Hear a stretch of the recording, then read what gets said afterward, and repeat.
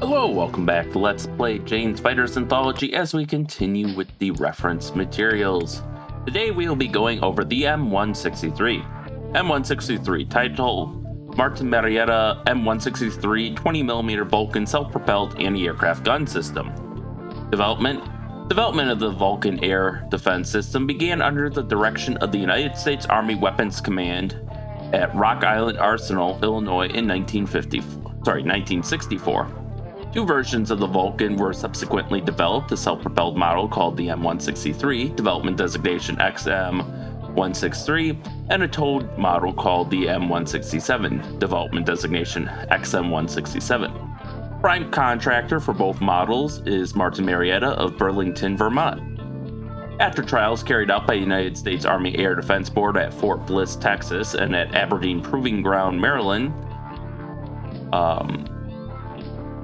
in 1965, the system was accepted for service in that year as a replacement for the twin 40mm M42 self-propelled anti-aircraft gun. First production M163s were delivered to the United States Army in August 1968, and final deliveries were made in 1970. Since then, the system has been placed back in production for export during 1975 through 1979, and briefly again in 1982, before finally closing down. Israel used the system during the 1982 invasion of Lebanon when it destroyed several Syrian aircraft, including one Sukhoi Su-7 fighter bomber and several Gazelle ATGW helicopters. The Israelis have also developed the M163 for use in the ground defense role in support of the infantry. By early 1987, a total of 671 M163 systems had been built, of which 601 were for the U.S. Army and 70 for export. However, a considerable number of U.S. Army vehicles have been diverted to foreign users. Description: the M163 basically consists of an M113A1 APC fitted with a one-man electrically driven turret, which has a 20mm Vulcan cannon, Navy Mark 20 Mod 0, gyro lead computing site, and an EM-TEC range-only radar mounted on the right side of the turret. The chassis, which is designated the M741, differs from the M113A1s in minor details only, including the provision of a suspension lockout system to provide a more stable firing platform when the weapon is being fired. The installation of buoyant pods on either side of the hull and a buoyant trim vane at the front of the hull to improve its amphibious characteristics, and an additional circular hatch cover in the hull roof on the right side. 20mm 6-barreled M168 cannon is a development of the weapon originally developed for aircraft such as the Lockheed F-104 Starfighter, and has two rates of fire, 1,000 and 3,000 rounds per minute. The original version fired up to 6,000 rounds per minute. The 1,000 round per minute is normally used in the ground role, and the 3,000 rounds per minute in anti-aircraft defense. The maximum effective anti-aircraft range is 1,200 meters, ground range 3,000 meters, and indirect fire range 4,500 meters.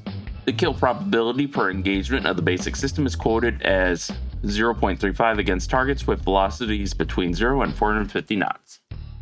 Specifications: crew of 4, combat weight 12,010 kilograms, length 4.86 meters, width overall 2.85 meters, reduced 2.54 meters, height including turret 2.736 meters, to top a driver's hatch periscope 2.07 meters. To hull top 1.83 meters. Ground clearance 0.406 meters. Max speed: road 67.59 kilometers per hour, road on 10% gradient 18.7 kilometers per hour, water 5.6 kilometers per hour, fuel capacity 360 liters, max range 483 kilometers, boarding amphibious, gradient 60%, slide slope 30%, vertical obstacle 0.61 meters, trench 1.68 meters, engine Detroit diesel model 6V-53 6-cylinder water-cooled diesel, developing 215 British horsepower at 2,800 RPM. Armament: main 1 6-barrel 20mm cannon with 2,280 rounds of ammunition. Turret power control: electric manual, by commander no, by gunner yes. Gun elevation depression plus 80 and to minus 5 degrees. Turret traverse 360 degrees, armor 12 to 38 millimeters. And here we can see this is the only album, or the only photo in the album.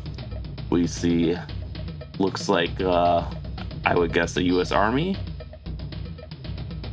M163 maybe in I can't quite read the signs, maybe when it's upscaled, but this might be during exercises in Germany, would be my guess. And in our 3D view, here we can see, here's the turret, the 20mm gun, the range-only radar, and that's about it. It's actually a pretty good representation of the M163, all things considered. And stuff like this is definitely coming back in style, with drones popping up everywhere, as it's found, like the Gepard, or Gepard, however it's pronounced, for example, has had extensive success against drones in Ukraine. And I know they're looking for cheaper solutions than the Iron Dome in Israel and in the US and in other NATO countries, so we're probably going to see a resurgence of self-propelled anti-aircraft technology for Western operators now.